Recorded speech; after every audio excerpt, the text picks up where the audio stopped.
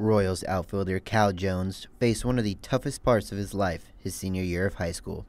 Jones's grandma, Betty Keeble, or as the family knew her as Nanny, passed away at age 83.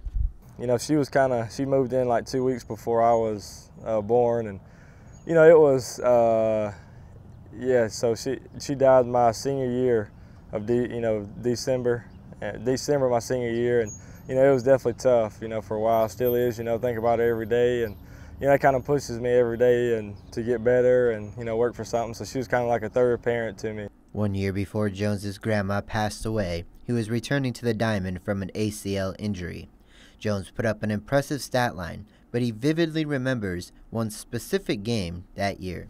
She actually got to come to the first high school game she got to come to was my junior year.